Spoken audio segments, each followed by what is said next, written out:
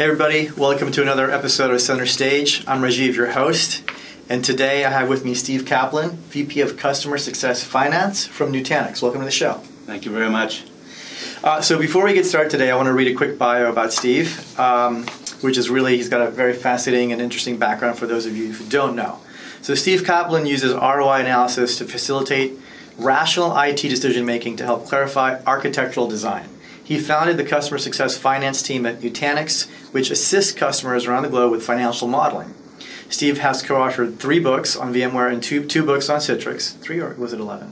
Well, 11 total editions. 11 total editions, all official guides. He has written hundreds of IT articles, white papers, and several books on subjects like security, disaster recovery, and the effect of regulatory compliance on IT, as well as keynoted at IT venues across the globe.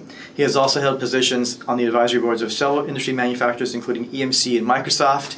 And he recently just published a new book called The ROI Story, which you can find on Amazon. Yes. And when was this published? In May. Okay, very recently. So congratulations and welcome to the show again. Thanks. So Steve, fascinating background. Why don't you tell the audience and myself a little bit about your background and your journey and how you got to Nutanix? I started out in the channel partner business, Okay. in the industry anyway. My brother and I started a business selling IBM clones, and that morphed into Novell, and then eventually we got into Citrix. Okay. We're named the first Citrix Partner of the Year. Wow. And sold that to a company that ultimately sold to another public company, and then a few years later started up a VMware consultancy. And we won some international awards, and this was with another partner, and after a few years sold that, and then and the books I think kind of helped build up some credibility, and, Sure. and I was one of 3 partners in the world on the EMC Pre-Sales Advisory Council and so on, and a Microsoft MVP, and so I moved up to Lake Tahoe, Okay. where I kind of just envisioned this cushy consulting career. When was this? What year are we talking about now? That was 2011. Okay. So about 8 years ago. Moved to Tahoe. And not too long after that, early 2012, I got a call from a friend of VMware VCDX who was working for a startup, and he asked if I would interview there. And I wasn't really looking to go back to work for anybody, certainly, but I said, well, he's a good friend. So I met with the CEO and VP of sales, 2 obviously very brilliant guys. I was very impressed, and even more impressed by the technology. I'm thinking to myself, they had this basically software-defined storage infrastructure technology, and I'm thinking to myself, if this worked, this would change the entire industry. But then I, foolishly as it turned out, I thought, how often does a 50-person company run by 2 guys, brilliant but thick Indian accents, how often do they have a prayer against the handful of behemoths, the incumbents? the multi-billion-dollar incumbents that have dominated the data center for years? Sure, decades. Yeah, now it's been that. And so I didn't join, but as I watched them, Nutanix, over the next year, it became evident even to me, these guys are going to do it. Yeah. And so I gave up my dreams and went back to work 70 hours a week at a startup. Okay. From Tahoe, or did you move back to the Bay Area? No, I worked out of Tahoe, went on the road a lot, and that was a little over 6 years ago. Okay. But as a lifelong student of business, and it's been such a thrill and such a privilege to be able to participate and see Dheeraj Pandey, the CEO, build Nutanix itself now to over $1 billion in revenues, Sure. and to inarguably have changed the industry. Public company, changing Public the industry. company, and to just have been able to participate with that for me was just fantastic. Amazing Venture. I mean, even though you didn't join at the 50, when it was 50 people, you still onboarded fairly early. It was about 150 people when I joined. Right. And how many people now? Over 5,000? Over 5,000, 5,000, right? And tell us a little bit, at a high level, what does Nutanix do? Nutanix makes software to run data centers, I would say, at a very high level. Okay. And to facilitate a multi-cloud architecture. Okay. Got it. So let's talk about your books. You've co-authored a few of them. You've written a new one. What was that process like, and why did you decide to do that? Well, the co-authoring was very different than the solo authoring. The co-authoring, the VMware books, I worked with other, or the Citrix book, I worked with other Citrix experts that I knew. The VMware books, I worked with John Erstad and other top-level VMware architects. But I always wrote the business sections, so the easy parts. And I thought I was done with book writing, but when I had my channel partner businesses, we didn't really sell in the conventional manner. We would use financial analysis. I have my MBA, and we would use ROI primarily to help customers evaluate different infrastructure options, and including, of course, the disruptive infrastructure, Citrix, and then later VMware, so they can make the best decision for their organization. And when I went to Nutanix, even though I joined Nutanix to start the channel partner program for North America, I was the channel partner program for a few months anyway, and so I still used ROI TCO analysis to help customers evaluate Nutanix versus other platforms. And so 25 years of doing this, I had a whole lot of experience, and it just kind of was bursting out, and I felt like I had to write a book. And the funny thing is, I wrote the book, and then I was hiking the trails in Tahoe one night, and the book really read as this great, big, giant, boring white paper. Okay. And so I was hiking and had this kind of epiphany that a good ROI analysis tells a story. Especially when it comes to disruptive infrastructure. And the book should do the same. So I completely rewrote it from scratch to make it more anecdotal of my experiences, of my team at Nutanix's experiences. And for financial book, I think it's fairly readable. Put in ROI Dude, my even more geeky alter ego. By the way, his Twitter handle is @ROI Dude, for those of you who would like to follow him. Thanks. And the character that says even more geeky version of myself, and he gives financial tips throughout the book. Let's take a look at that. Nice, the ROI superhero. So people who don't want to read the book can at least see the comics. There you go. Mark Templeton, the longtime CEO of Citrix, graciously wrote the foreword, and. So your book discusses the vicious cycle of complexity. Yes. Talk about that. What does that mean? So that's a term I came up with to kind of denote, you said it, the dominant data center incumbents dominated for over a decade, and innovative companies like Fusion.io, which had Steve Wozniak as co-founder of Apple, as CTO, and was very well funded and IPO'd, and Violent Memory, which is a very innovative approach to Flash, and lots of other companies, Nimble, Tintry, and so on. They either got wiped out or got acquired. Sure. And so to understand this vicious cycle, you kind of have to go back to before VMware came on the scene, and back in those days, SANs weren't really bought much in the enterprise. There wasn't a whole lot of penetration for the same reasons as today. They're complex, they don't scale well, they're not particularly resilient, they're expensive, and so where the big market came was what was called the internet companies back in those days. Alta Vista. You're talking about in the 90s? Yeah. Alta Vista, Excite. Yeah, Yahoo. Yeah, there are the big... I worked at Excite back in the day, so I'm very familiar with this burgeoning boom that happened in the 90s. So keep going, sorry to interrupt you. But VMware, when VMware came on the scene, they changed everything. Especially when vMotion came out in 2003. Okay. The first virtual center was called in those days, today vCenter, the first virtual center manual, 1.0, page 37, had 4 bullet points. And the first bullet point was the host must share a storage area network, a SAN. Now, if you weren't in IT in those days, it's hard to grasp just how magical vMotion was. Most people who are seasoned still remember exactly what they were doing the first time they saw it. Right. In my case, I decided with a partner to launch my VMware consultancy. So, up to that point, last few years after the dot-com burst, NetApp and EMC, the storage leaders, their sales have been declining. Yep. That bullet point came out, and organizations around the globe started buying SANs despite their faults because they wanted to run VMware vMotion. So that changed everything in the industry. But what happened was there was a handful of manufacturers who emerged as the SAN providers.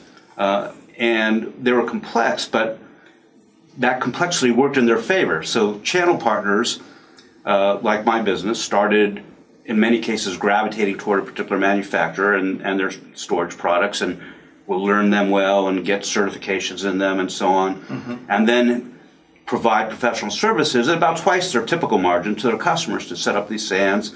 And the customers, this whole new class of storage administrators, also would gain a deep expertise in particular SANs products, and in many cases kind of get this internal status akin to Oracle DBA. Okay. And so they would like it, and they would recommend that their company buy more of the products, and the cycle would repeat. I gotcha. And with this power, they're able to keep almost an oligopoly, we'd call it today.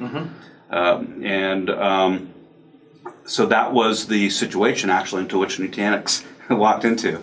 Got it. And speaking of disruptive technology, I mean, why is it so hard for organizations to move to disruptive technology, even with strong financial justifications? IT is on the hook for a lot. They have to provide, of course, very reliable systems. They have to be secure, which is absolutely important. They have to be high performing. They have to meet with, compliancy. They have to meet what the business wants. Yep. So when they get something that works, they're not really eager to make changes, justifiably. Sure. And so even if a disruptive technology comes along and the numbers look great, they're going to be skeptical because they've heard of other products that claim to do great and then have challenges. And it's going to disrupt what their buying cycles, their governance procedures. They may have to alter the organization even.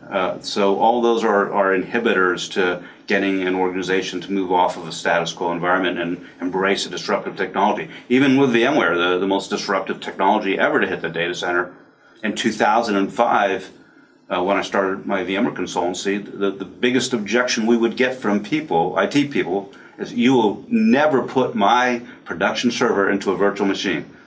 And a lot of CIOs and so on, like I talk about in the book, kind of pride themselves on getting information from their staff and making the right decision for their organization. But the reality is, if their IT doesn't bring them the technology, they're not likely ever to even know about it, or at least know about the attributes. Got it. And so, how do these enterprises overcome these fears or these apprehensions of moving from what is the status quo to something that's disruptive and innovative in a way that's meaningful, that provides the ROI, that makes them comfortable? How do enterprises finally eventually get there? Because so many of them are getting there now. What has happened? Yeah, well, with VMware, it took a long time. Gartner says that 7 years after the introduction of ESX, 5 years after vMotion, that still only 12% of x86 servers were virtualized. Okay. And again, this was the most brainless new technology ever introduced into the data center. So IT moves slowly, but that's what really the book is about. The book is geared toward IT leaders and CIOs, CFOs, analysts, consultants, channel partners, really anybody interested in evaluating disruptive technology. And what I suggest is using a financial framework to make that evaluation. Okay. And once the numbers make sense, now's the time to wrap a story around it. What are everybody likes drama, and they like adventure, and they like conflict and resolution. Sounds like a great movie, by the way. So you have to. You don't have to, but the most effective approach I've found over the years with disruptive infrastructure is to wrap a story around the analysis itself and grab people emotionally. And now, a lot of times, they'll be incented to to move forward with the disruptive technology. As an example, early in my career, was a VMware consultants project we did for a large healthcare organization, and the numbers look good for moving everything to virtualization. But I think the thing that really put us over the top was during the presentation to the board and the CEO, we talked about how they were running out of cooling capacity. Okay. And power, because the data center was all full with all these servers.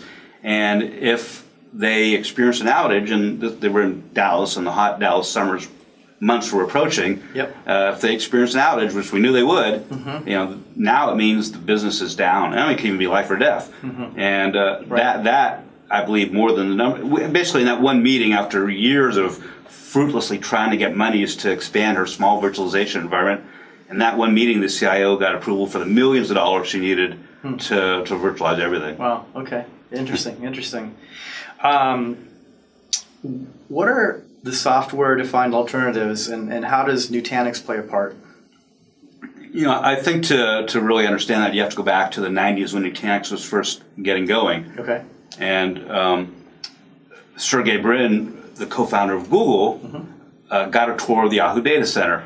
The story goes, and I don't know why. I guess they wanted to show off. Sure. But Sergey was not impressed when he came back and talked to his staff. He's going, hey, what's going on with Yahoo, the largest NetApp customer in the world? So many of those NetApps are not being utilized because of the global distribution of people. And his team said, well, there's no other way to handle separate sets of user data, disparate sets of user data. And Sergey told his team, well, figure it out. So they hired this team of scientists from across the country who, for the first time, took a scientific look at IT infrastructure. Okay. And what they realized is that it doesn't matter how much money you put into hardware and multipathing and so on, hardware breaks, it doesn't scale well, it's inefficient to manage, it's not particularly resilient. And so what the Google scientists did is they took all the intelligence out of these proprietary arrays and then put it into software, Google file system using MapReduce. And that changed everything. Storage Mojo, a popular blog site even today, but back then said that they estimated that the Google infrastructure was like 1/5 to 1/7 the cost of Yahoo. And they said for Yahoo it was like bringing a knife to a gunfight. And Google quickly rocketed up to be the #1 search organization. And now every leading cloud provider for their main hosting business uses some variant of this model of a distributed file system running on thousands or hundreds of thousands or millions of commodity servers, no SAN in sight, all aggregating the local storage all through software. Well, the lead scientist of that team of Google scientists and another Google developer and another engineer were the 3 co-founders of Nutanix. Okay. And they said, how can we bring the software-defined architecture that's clearly better, it's one in the much more demanding cloud provider space, and this was long after vMotion, when SANs had penetrated the enterprise. So how can we bring this clearly superior architecture to the enterprise? So that was Nutanix. Got it. Okay, great background there. Great. Yeah. I think most people don't know that story, so thank you for sharing that. So let's talk about your role. Going back to your role as VP of Customer Success Finance at Nutanix, how do you get a good analysis when organizations may not even know their exact configuration, let alone cost of power, manage and upgrade it? Well, first of all, some people are surprised that customers tend to be forthcoming with us regarding their information. Especially, I have a few people on my staff from a very large, well-known database company, and they're particularly surprised when they joined us. Say, wow, your customers share that kind of information with you? Our customers won't even talk with us because they hate us. And so that's part of the battle. But many times, IT people, especially in this. Most large organizations don't just have one SAN; they have a lot of SANs and different models of SANs, and then all the switch fabrics and everything that goes with that, and they may not even know what they have, let alone the cost, and especially the cost, as you said, of upgrading and so on. But we have a lot of experience, so we'll guide people, and in going through an analysis, we'll say, well, maybe they're looking at upgrading the SAN versus getting rid of it and moving to Nutanix Enterprise Cloud, we call it. And we'll say, we see for your type of SAN and the use case that we would estimate a cost of between $700,000 and $900,000, and because you're going to be using pretty heavily, we're thinking maybe $850,000 as a placeholder. Are you okay with that? And then we can just change it when you learn more. Okay. And one of Nutanix's advisors is Professor Malhotra, Deepak Malhotra, probably the leading expert in negotiation in the world. He's a Harvard professor, and I've been very fortunate to have some of his workshops and read his books. And so he calls this concept of anchoring, where you put in the first number, and people kind of gravitate toward that. And it kind of a funny side, and that works, because if you wait for people to come back with the information, you're going to be waiting forever. The analysis isn't going to get done. Sure. So we'll kind of power through it, doing this over and over and over again. But the kind of side interesting note is that after people give the number, a lot of times we see them defend that number internally, and even if it turns out to be wrong, they still defend it. It's just the anchor. So it's just kind of a funny side note. Interesting. Let's talk about the Nutanix HCI, the hyper-converged infrastructure. What are some key considerations when quantifying HCI in the public cloud?